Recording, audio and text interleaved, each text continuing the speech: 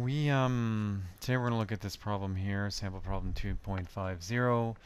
You have the solution, my handwritten solution here, but let's just going to take you through a video and explain the logic behind it. So 2-50, the uniform rectangular relief gate AB has a weight of 8,000 pounds and a width of 4 feet. So that's 4 feet into the page or into the screen. Determine the minimum depth H of water within the container needed to open it. So you want to open it. So how much force, it's hinged here, how much water here is going to open this gate? Basically overcome the force of gravity, this 8,000 pounds. The gate is pinned at B and rests on a rubber, pinned at B and rests at a rubber seal on A. So I've drawn a free body diagram here. The gate into the free body diagram. So here's the gate, the wall, your HB is your height to the pivot point B. You've got your overall height.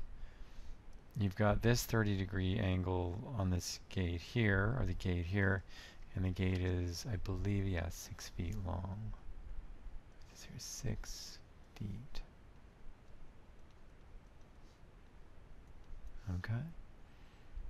So really we're looking for how much force, how much height of water will apply sufficient force to lift the gate off the rubber seal right here. So if I go down and I draw a free body diagram, what it's explaining in class is the typical way you do something like this is you get your LP along this from here to some point in here, some unknown.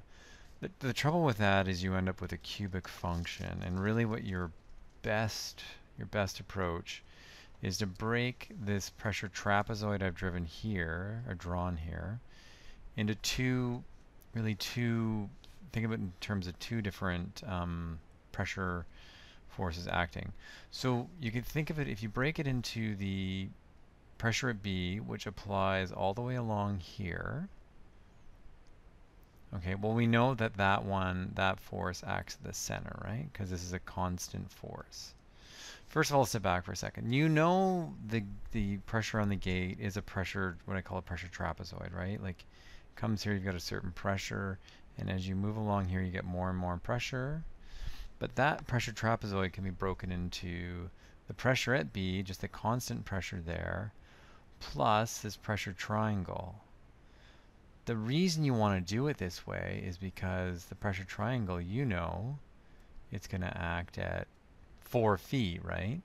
Which is 2/3 of 6 feet. And this one here is going to act at 3 feet. So let me just write 3 feet here. 3 feet.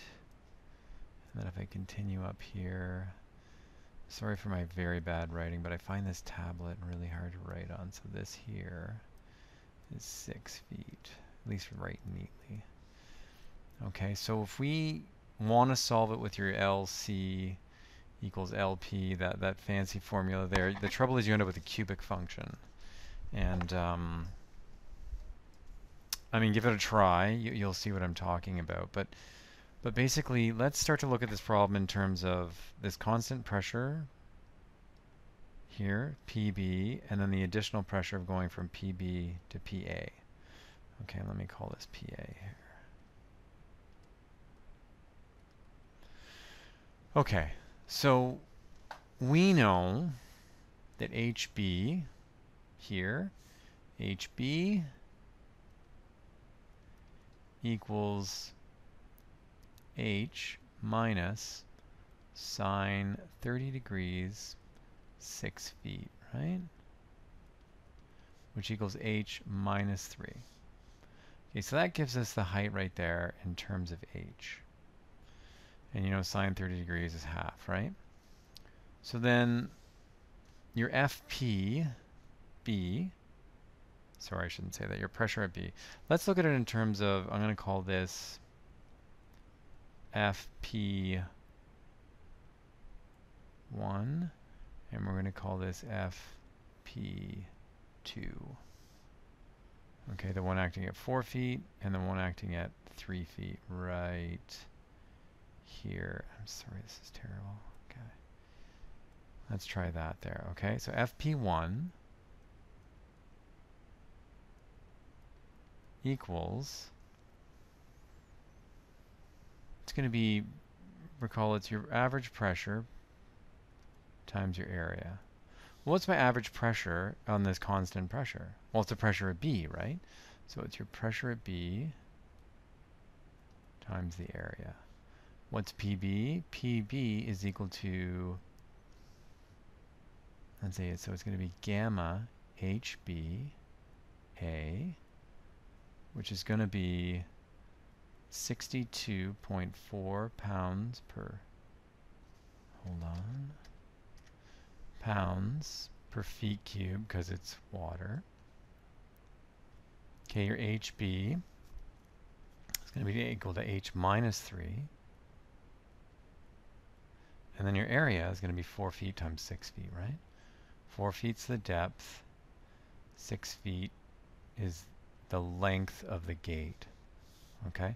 So this all equals, if you do the math, 1497.6 H minus 4492.8.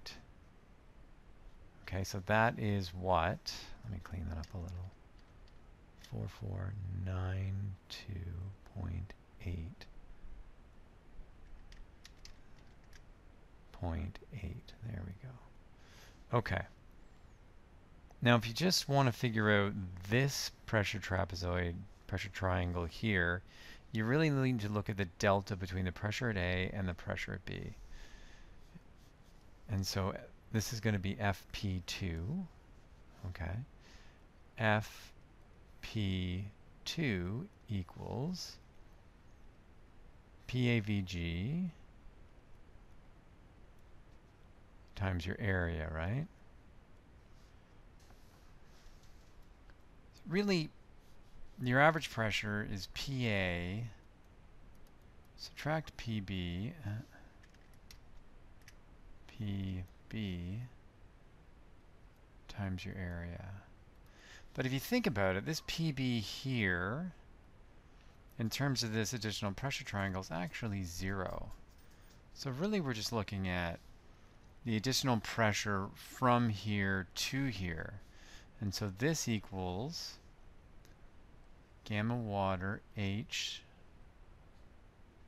I'm going to call it HC A, where HC is right here, equals sine 30 degrees 6 feet, which equals 3 feet. Okay, so this equals 62.4 pounds per feet cubed times 3 feet times 4 feet times 6 feet. And that equals 2246.4 pounds. Okay, and that's going to act at this. That should not be 6 feet. That should be 4 feet. Sorry about that. 4 feet. So that acts at the 4 foot mark. Okay, so now when you think about it, and the one thing I did forget to draw here is your weight, is your 8,000 pound. This is your force gravity acting at the middle here.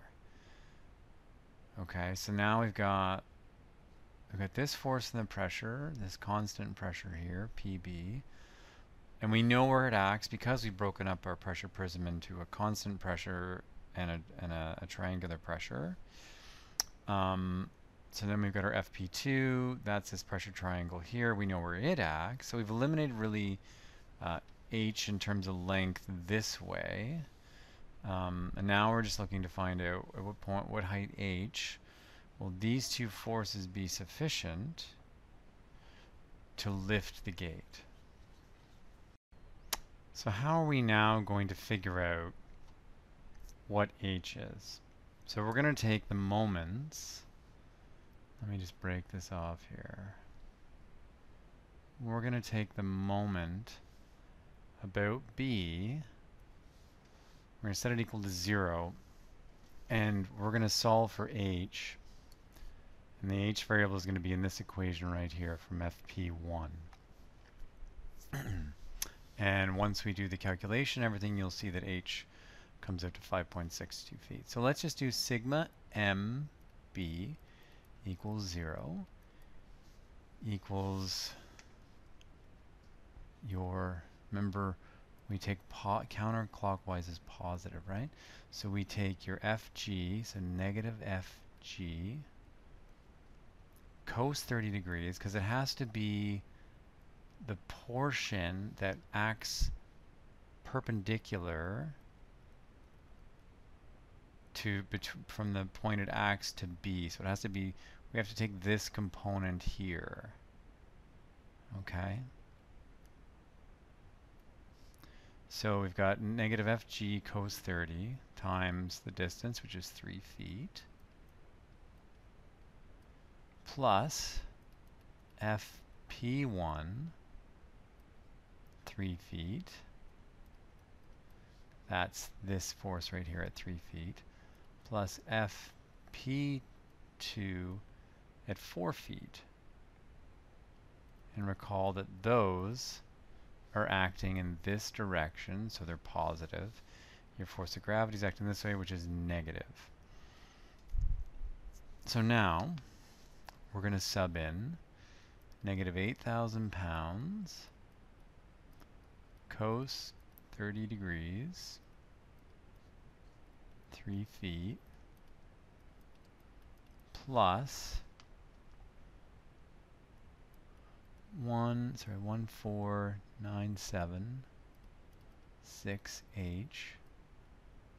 minus 4492.8, 2.8, all that times 3 feet, and then plus 2246.4 pounds times 4 feet. And when I'll let you do the exercises to solve for h, but you will find that h equals 5.62 feet. So when h, this value here, equals 5.62 feet, there will be just enough pressure on an 8,000 pound gate to lift it, to get it to come off its rubber seal at h. And that is how you solve this problem. Send me an email if you have any questions.